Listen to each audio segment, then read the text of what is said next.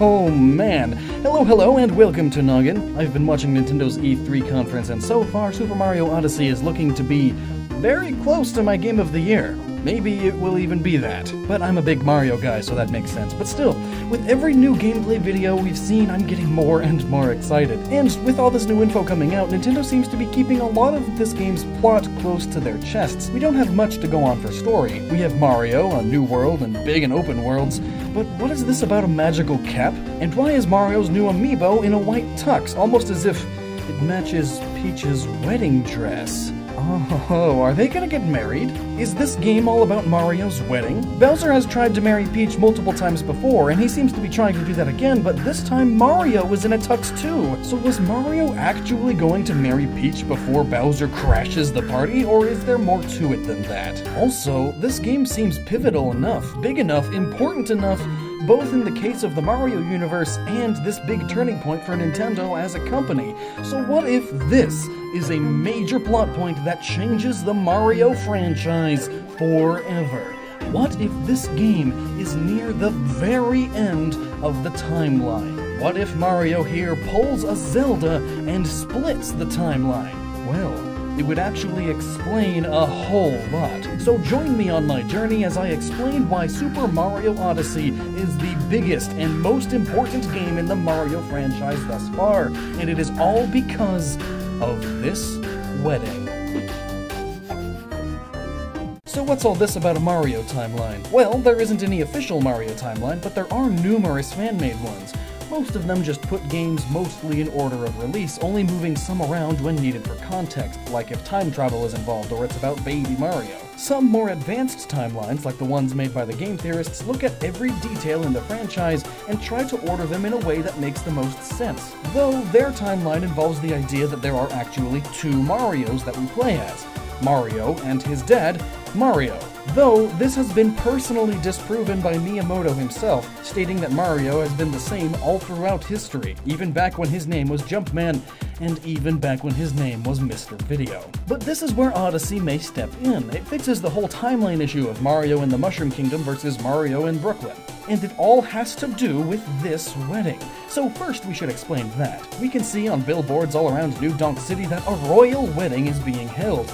It's a massive event, just like when real royalty get married, it's always huge. But wait, this isn't even the first time Peach was about to be wed. You know the culprit behind the plot. Bowser, of course, always kidnapping this poor pink princess and on multiple occasions attempting to force her to marry him, or give him rule of her kingdom. In almost every single game this seems to be the plot, and sometimes he's gotten further than others. What we know so far about Odyssey's plot is that there is some event that causes Mario's hat to be destroyed. And then he meets his new ally, Cappy. This odd hat seems to be in the native shape of a white top hat, very similar to Bowser's tuxedo color and style, which is also Mario's tuxedo style, which we know thanks to the new amiibo. This hat must have some reason for helping Mario, and at this point we are unsure, but I think it may be due to Cappy being wronged by Bowser in some way. Or possibly Cappy just really likes our hero's red hat. Mario games are known for their simple reasonings like that. This hat gives Mario the ability to capture or possess certain creatures that do not have headgear. Really, I mean, Goombas with hard hats are immune to being possessed. Even this T-Rex can't be captured right now because of this little cowboy hat it has on.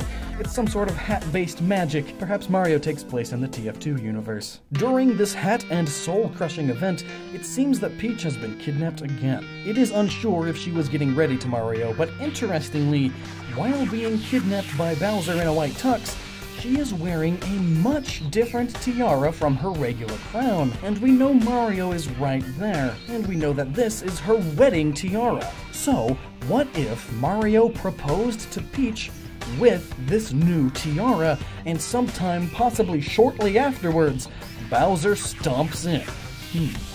Maybe, but let's move on for now. Mario Odyssey is introducing more new bosses. The 4 rabbits that seem to be bent on keeping Mario away from the wedding are doing so for a very specific reason. This point was brought up during the E3 gameplay presentation. These 4 rabbits are running screen defensive plays to keep Mario from Bowser and his bride-to-be. And that's because these rabbits are brutal wedding planners, hired to make sure everything about the wedding goes to plan. And these planners seem to be going above the call of duty and stopping any potential wedding crashers. This also falls in line with why you keep seeing them, because, as confirmed by the same spokesperson during the E3 presentation, every location in this game has something to do with the wedding planning. Be it gathering flowers, the catering, gathering musicians, each location is important to its masterpiece. But who hired these planners? First thought, of course, is Bowser. That would, of course, be the simplest answer. They are just more henchmen trying to stop Mario from ruining Bowser's wedding, but since when does Bowser hire bunnies? Most bunnies in the world of Mario are kind and playful, and are in the Mushroom Kingdom. There aren't many opportunities for Bowser to hire them, so what if Peach hired the bunnies? What if she knew that Bowser would try something, so she hired the best and most brutal wedding planners she could find? But then why are they attacking Mario? This could be a miscommunication, as Peach may have described her groom as having a white tuxedo. Bowser, being a king, most likely has spies in her kingdom, so he knew about this, and so came to kidnap Peach while also wearing a white tuxedo to cause confusion. The bunnies, seeing Bowser in a white tuxedo far before Mario, they likely walked right up to him and started asking all sorts of questions typical for grooms from wedding planners, so that they can build a repertoire. And while talking, Bowser lets them know that there's this small, mustached terrorist constantly trying to disrupt their kingdom's politics, and he must not make it to the wedding, and he even lends them his ships to help stop him. But then, why can't Peach just tell them the truth? Well, for the same reasons she never seems to fight back while being kidnapped. Because she's being kidnapped and being held hostage. She is entirely in Bowser's control.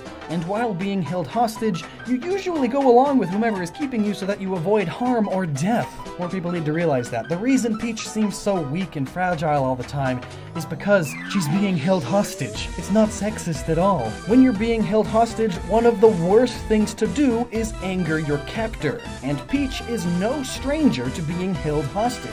She knows how to survive during these kinds of events, and a skill she's used during many kidnappings is to not talk much, especially in a way that would anger the captor, like yelling that she wouldn't marry him. And she knows that Mario is strong enough to take on a few rabbits and Bowser.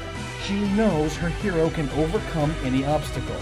So it's highly advised to quietly wait for help or rescue if you are in a hostage situation, unless your life is soon to be threatened. Speaking of those hostage situations, this isn't the first time Peach has been forced to marry someone. First, we have episode 19 of the Mario Super Show, Do You Princess Take This Koopa? In this episode, the Mario brothers were about to be crushed when Peach said that she would do anything to stop them from being crushed. So Koopa, wanting to be the legal owner of the Mushroom Kingdom, offered a marriage proposal, to which she agreed to save the brothers and the Toads. Also, fun fact, King Koopa wears a white tux in this episode. Mario Odyssey's outfits are actually all references to past games. Then again, we see Booster trying to force Peach to marry him in Super Mario RPG. Of course, this time Mario and Bowser both crash the wedding, and Peach gives a kiss to Mario after the event. Then again, she is forced to marry Bowser by Count Bleck to create the Chaos Heart in Super Paper Mario. Of course, though, all these attempts have been thwarted by Mario just in time, and then Peach just gives him a kiss or bakes him something, or maybe more. But after so many marriage attempts and rescues, why hasn't Peach just tied the knot with Mario to stop anyone from thinking that they could get hitched with her? If she were no longer single, she would be much less of a target for kidnapping marriage plots. Though, does Peach even like Mario? Is he just a bodyguard that gets a little close to his clients? Does Peach like Bowser? What if she is finally marrying Bowser and Mario is in fact a wedding crasher attempting to stop her? If she marries Bowser, what would that mean for the two kingdoms? A unison of the Mushroom Kingdom no longer split into a war with the Koopa Kingdom. It's not that far-fetched. A good ruler would set aside their feelings for the good of their people and country, as this was done all the time in the olden days of yore. Possibly, Mario is a radical that constantly saves Peach from Bowser and delivers her back to the Toads that are against the merger. Nah, it's too political. That's crazy talk. But let's talk about what would happen if Peach married Bowser or chose Bowser over Mario. Firstly, what would Mario do? That's actually a great question, and it segues right into the big timeline theory I mentioned. What if this event is what splits the timelines of Mario games? Before Mario Odyssey, he has always resided in the Mushroom Kingdom. As very recently stated by a Nintendo spokesperson that was on the E3 showroom floor in response to Engadget's question, is Mario even human? It is said that Nintendo's official statement to that question is, Mario is a native son of the Mushroom Kingdom, meaning that Mario was born in the Mushroom Kingdom. Meaning, as far as we know, he never lived in New York growing up, or became a carpenter on skyscrapers. So does he move to New York or New Donk City after his Mushroom Kingdom adventures? Well, if Mario has no Peach or reason to live in the Mushroom Kingdom anymore, what would a pipe-loving dude do? Well, get a job, a plumbing job. During his travels in Odyssey, he meets Mayor Pauline, the singing leader of New Donk City. It is shown that she is rebuilding New Donk City after some event destroyed most of the city. This opens the way to the construction jobs Mario has had, along with his jobs as part of a deconstruction crew. It also opens the way for starting a cement factory. Pauline also becomes the new love interest as we see in the original Donkey Kong games. It's possible that all of these games happen after Odyssey in the bad ending timeline. Yeah, getting some Zelda timeline splits in there. This is all in the bad ending where Mario fails, and Bowser winds up marrying Peach. There is a good bit of evidence and logic we can use to make this sound like a plausible case. In Super Mario Odyssey's title theme and Pauline's hit song, she refers to herself as Mario's one-up girl. I'll be your one-up girl. Perhaps one level up from Peach. New Donk City happens to be set up perfectly for the Donkey Kong games, with exposed girders and construction equipment all over. And sometime down the line, after all these events, he opens his own toy factory, selling toys that are based off his old friends in the Mushroom Kingdom. In Mario vs. DK, Pauline is seen helping him in his business ventures, and helps run his Mini-Land theme park. There are even toys of Pauline that Mario makes. Being such a prominent businessman, it would make sense to have a close relationship with the mayor, and this may eventually evolve into a romance. This could also be an explanation to Super Mario 2 just being a dream. Mario is reliving his days in the Mushroom Kingdom in his mind, and in Mario 3 he makes a play about his adventures on New Donk Broadway. Plus, this timeline split in Odyssey would not only satisfy all those classic games, but also another set of Mario games. In the good ending, Mario arrives and stops the wedding just in the nick of time. And since he already proposed to Peach beforehand via the tiara, and since he arrives in his magical white tuxedo, the wedding goes on and Peach finally marries Mario. But this would create a problem. Bowser kidnaps Peach to try and gain control of the Mushroom Kingdom. The only way for that to work legally and politically is to marry her, but if she's married now, then what's the point of kidnapping her? What's the point of this seemingly never-ending war between the Mushroom Kingdom and Koopa Kingdoms then? Well, now there is no point. Not anymore. And Bowser sees this, and decides to, begrudgingly, call it a truce. And with this newfound peace, they now can compete in ways other than war and kidnapping. They compete in sports and kart racing. Explaining the old question, why does Bowser hang out with these guys if they are enemies? Because, at this point onwards, there's no need to be enemies anymore. Just rivals. But clearly this would have to be very close to the end of the timeline, but this works out well because of another game that would have to be the actual end of the timeline. And it's a game you probably didn't expect. When Mario is missing, at the very end we see Bowser actually die. It's pretty gruesome. Bowser dies all the time, but it's always off-screen or it's in lava.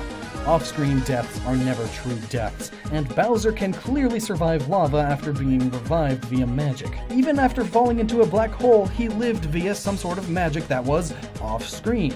But here, he doesn't die off-screen.